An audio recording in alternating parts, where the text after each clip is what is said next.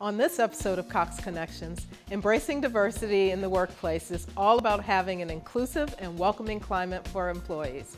Workplace diversity also involves supporting differences and offering respect for everyone.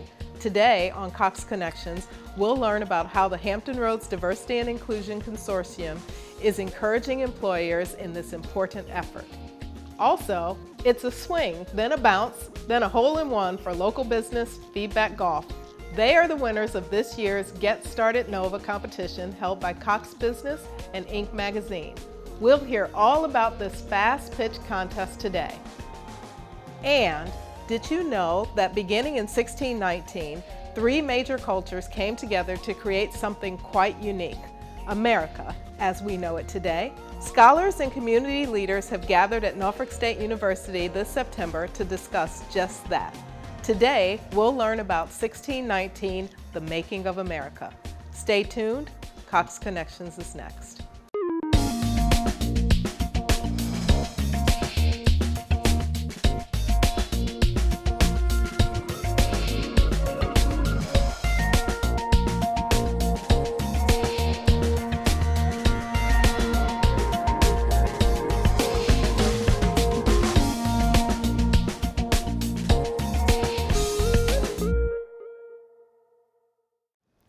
Hello, and welcome to Cox Connections. I'm your host, Tony Stubbs, Vice President of Field Engineering and Operations for Cox, Virginia.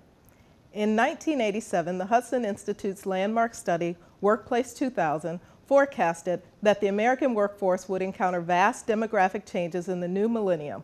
Today, workplace diversity is a reality.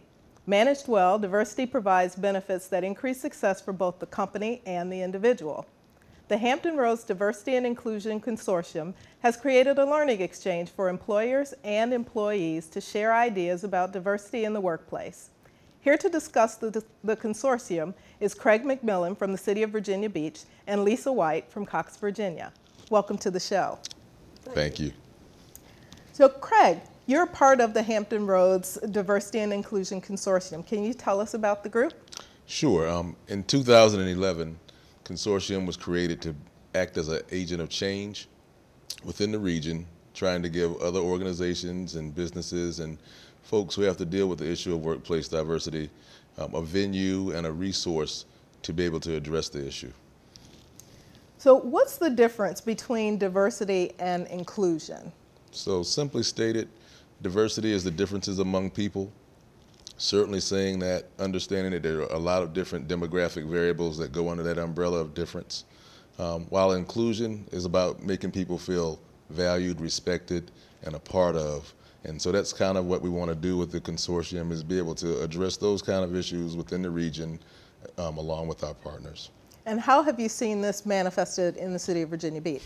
It's a very interesting question. So just by virtue of the fact that I'm able to be here today, City of Virginia Beach has made inclusion and diversity a part of its value system. So we're not just assuming that the membership of the organization understands that we should all work alongside one another, but what we certainly understand is that if we say we're about understanding the differences amongst people, that it's a value that we want to embrace as a city.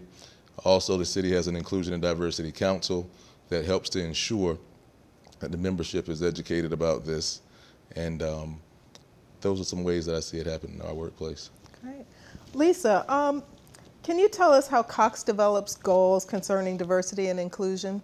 Yeah, so we set goals and measure them against 4 different pillars. We have our people pillar, our community pillar, our supplier pillar, and services.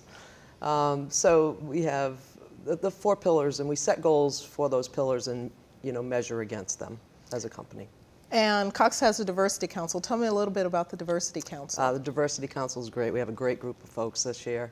There's about 25 employees, both leaders and frontline employees, that come together and really work to bring awareness to different diversity initiatives. Some of the initiatives that we're working on this year are veterans. We are working on women in leadership, LGBT, and also Connect to Compete, which is our low-cost broadband program that we've just adopted. So how does Cox ensure diversity and inclusion? We really, as a company, hold each individual accountable and responsible for maintaining an environment of inclusiveness. This is not only a good thing for our people, our customers, but it's also the right thing to do as a business. Craig, back to you. Can you tell us how people can become involved with the Hampton Roads Diversity and Inclusion Consortium? Sure. So I would certainly direct them to the website for the consortium, which is hrdic.com.